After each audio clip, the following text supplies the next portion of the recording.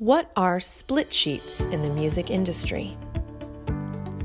A split sheet is a document that states who wrote what percentage of a song.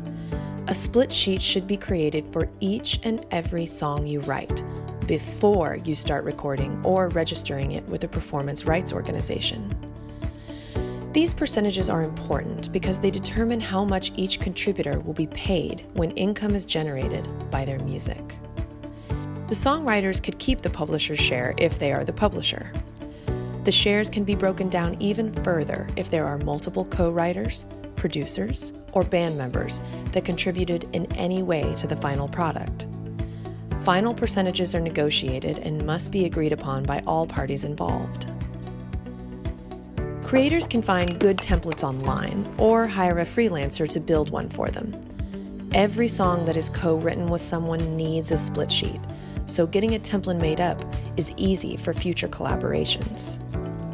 Each split sheet should include the name of the song, the legal name of the contributing writers involved, their role in the song creation, if they are songwriter, producer, band member, etc., share of songwriter's percentage of song, and/or the share of producer's percentage of the song, performing rights organization affiliation, and publishing company, if available, mailing address and contact information, signature of each writer or producer.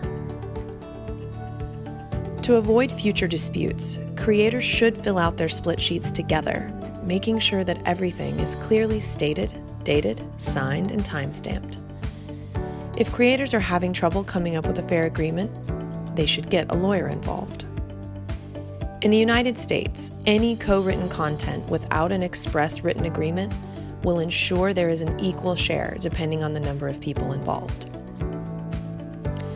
Don't forget to subscribe to our YouTube channel and connect on Facebook. Hope to see you in our next video where, through example, we will explain how performance rights organizations process split sheets in the United States.